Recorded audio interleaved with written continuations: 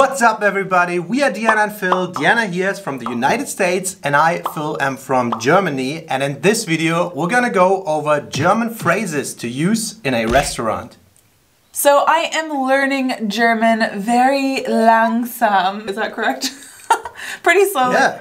And I always think these videos help when we go over the phrases because when I edit them and rewatch them, it's awesome. Just to note, we are going to use the American and German flags because those are the countries we're from. We obviously know other countries speak those languages, but just a little disclaimer. In German, the restaurant translates to das Restaurant. Yeah, das Restaurant. Das Restaurant. We kind of try to use the proper French pronunciation, which is restaurant. Restaurant. But, you know, people say it differently. It's a hard word to pronounce for everybody. And yeah. I always find it funny if Americans say restaurant. Restaurant. In German, there's this fun little article, das, die, der, and remember for restaurant, das Restaurant. Yes, it's not male or female, it's it, an item. Das Restaurant. That leads us into our first point, the menu, and learning the menu. So in English, we would call it the menu. In German? In German, I need to read it. Speisekarte? Speisekarte. Speisekarte. Also, Speisekarte means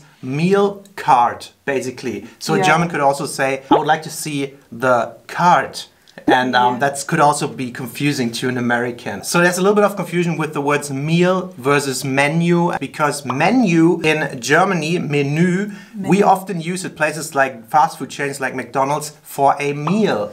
Yeah, like a #1 combo would be a menu. Yeah, so a lot of Germans do that wrong. And if at McDonald's somebody asks you, do you want just the burger? And the German says, no, I want the menu. That is the meal in German. So that's a little bit confusing. It's a little bit funny and a lot of Germans tend to do that wrong. So in Germany, most of the time they'll already bring you a menu, but in case you need to ask for one at the beginning or just ask to see it again, you can say, can I see the menu, please? Which in German would be? Well, one of the versions you could say is, kann ich bitte die Karte sehen? Or kann ich bitte die Speisekarte sehen? I like the abbreviated Karte instead of fine. Speisekarte. Because I cannot remember that to save my life. It's easier. Yeah. Kann ich bitte die Karte sehen? Yeah. Everybody would understand that. Yeah. And then once you get the menu, you're probably going to see a lot of German words. So let's just go over the menu quickly on the different categories you'll most likely see. So the first one would be drinks, which is Getränke. Yeah. Getränke? Getränke. I'm so nervous to say the words. Yeah, it's always funny with the A with the dots on top, but Getränke, yeah would be drinks. Funny letters. The next category would most likely be appetizers or starters. Some people call them in English. Vorspeisen. Vorspeisen. Yeah, so appetizers, Vorspeisen means pre-dishes, basically. Vorspeisen. Vorspeisen. So the next category you'll probably see is meal or entree section, which would be Hauptgerichte. Hauptgerichte, yeah. Hauptgerichte. So it's basically almost directly translated from main courses. Main, Haupt, Kurs, Gericht. Hauptgerichte. Hauptgerichte. All right. Okay, and then next my favorite section, desserts, which is Nachspeisen. Yeah, Nachspeisen. Speisen. Yeah. Nachspeisen. So basically post dishes. And the Speisen reoccurs. Yes, basically. the hard Speisen. Speisen. All right, section number 2 is gonna be ordering in German. Yes, so most likely the server, the waiter, waitress will come up to you and ask what would you like to eat or what would you like to drink. And you better be ready. You better be ready. So what would you like to drink in German is... Was möchten Sie trinken? Was möchten Sie trinken? And eat would be, was möchten Sie essen? Was möchten Sie essen? It's important to do that handshake. You have to do that. Was möchten Sie essen? I have so much spit in my mouth when I speak German. It's horrible. No, but sounds okay. All right. They may ask in other ways, but that's probably one of the ones you'll hear. Something most likely. like that. And then the response would most likely be, I would like to have a blank for drink or food. So I would like to have a Fanta. Very German. Ich hätte gerne eine Fanta. Ich hätte gerne eine Fanta, bitte. Bitte, yeah. You can always add another bitte at the end, but the hätte gerne is already a polite version, and that's the correct version to order stuff. So, yeah. Ich hätte gerne eine Fanta.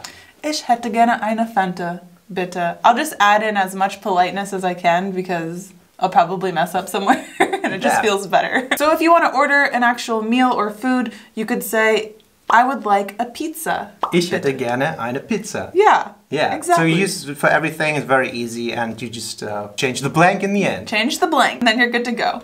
Also, if you're trying to be healthy, you can order a salad. So you could be, I would like this salad, please. So, ich hätte gerne diesen Salat, bitte. Yeah, that's very nice. Ich hätte gerne diesen Salat, bitte. And you have to point to it. Because there's a little room for error when it comes to the word salad. As a German, in a restaurant environment, we would distinguish more. You would say, I would like to have the Caesar salad, or I would like to have the Greek salad. Yeah. Because if you use the word salad in your household in a kitchen environment, it means just lettuce for us. Yes, so a lot of Germans use that wrong oftentimes when they say, can you pass me the salad? And they really mean just the lettuce. Because in German, salad means actual lettuce, but it also means the prepared salad that we're used to as well. Exactly. Yeah, it can be confusing. Guys, before we continue, please subscribe to our channel if you want to see more videos like that or just more about us. About 90% of you are not subscribed, so just hit that button. It's down here below and it's absolutely for free. If you want to support us further, we also have a Patreon page. It's patreon.com/DeannaandPhil, and you can support us there, and it really helps us keep this channel going and for us just to create more videos. We have 4 different tiers at the moment, and we wanted to take a moment to thank our soulmate and family level patrons. Our soulmate level patron, Ricky, thank you so much. You're awesome. Also, we want to thank our family member patrons, Mireya Rivera, Tony Sanchez, Rudy Zarzov, Marcus Ottensman, Fred42, and our 2 newest ones, John Reynosa and Stefan Prügel. And one more, Ethan Mitchell. Yes, thank you guys so much. Yeah. We really appreciate it. Thanks for all the support, but back to the video. All right, our next point, number 3, is order modifications. So this is if you want to order something with or without a certain ingredient. And whenever I would order a dinner kebab, you could say, I would like a kebab without onions and with spicy sauce. Exactly. Very important to know that sentence in Germany, and it would be, ich hätte gerne einen Döner ohne Zwiebeln, aber mit scharfer Soße. So you need your ohne, without, and mit, with. It's good to remember mit, with, ohne, without. Exactly. So what would be the Döner sentence? I would like to have a Döner without onions and with spicy sauce, please. Ich hätte gerne einen Hühnchendöner ohne Zwiebeln und mit scharfer Soße. Yeah. Bitte? Yeah, exactly. So, totally fine. You added the chicken kebab. Very nice. Oh yeah, I like the chicken kebab. All right. I would always make this mistake at the beginning because I would say kein means not. No. No? So I would always say kein Zwiebel bitte, meaning no onions, please. Yeah, keine Zwiebeln bitte. Or kein ketchup. It's perfectly fine. It's just a little more straightforward and direct, not the most polite version. Yeah. It's like you order 1 kebab, please, no onions, please. It's perfectly fine. But the correct version, the polite version, would be without, ohne. And you would say ohne Zwiebeln bitte. Without onions, please. Yeah, I mean, they had no problem understanding me, but I just like to use the proper term, the more polite term. Yeah, I think you should always be polite when ordering food and dealing with waiters and people who prepare your food. Yeah. All right, and point number 4 is paying or dealing with the check. Yes, in Germany you will most likely have to ask for the check. They're not just gonna bring it to you. Totally. You're gonna have to ask for it. So you would ask, can I have the check, please? Yeah, and in German we would usually ask a little different. You would say, can I pay, please? Which in Germany is, kann ich bezahlen, bitte? Or kann ich bitte bezahlen? Kann ich bezahlen, bitte? Exactly. Can I pay, please? Yeah, and I don't think in America if that's common. If I ask, can I pay, please? Yeah. Like, what's the response? I don't know if you can. In the US, we would normally ask, can I have the check, please? It's just a little more polite, and people would be like, of course you can pay. like, do you have the ability to pay? Yeah, can I pay? Language thing. You have to. Yeah. But in German, you would phrase it like that, I guess, most of the times, and it is, kann ich bitte bezahlen? Kann ich bitte bezahlen? And then they'll be like, sure. Yeah. I'll come to you in a minute. And normally when they come to you, they will ask, is it together or separate? Yeah, exactly. If you're a bigger party, more than 2 people, and it's obvious that you're not a family or whatever, they ask zusammen oder getrennt. Zusammen oder getrennt. Yeah. So together or separate. Yeah, right? Together, zusammen, separately, getrennt. Yeah, Yeah, and normally in Germany you pay then and there. The servers will have either like a fanny pack of coins or they will go and get the card reader for you. Yeah. And you have to tell them the total amount then and there. You don't leave the tip like you do in the US. So if it's like 45 or 42 and you want to just say 50, you could say, keep the change. Is that a thing? So if I give 50, I would just say, stimmt so.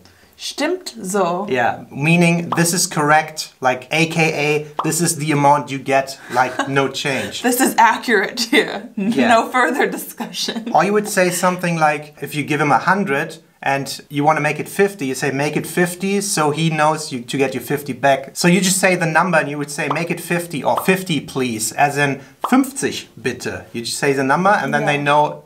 They give you change to 50 euros. Yeah. So if I give them just a little more and I say stimmt so, that's fine, right? That's the tip and then... Done. Transacting fertig. Transaction is over. Fertig. That was such a new experience for me dealing with it then and there. I'm so used to leaving the tip on the table or something. So. Yeah, it's not anonymous tipping.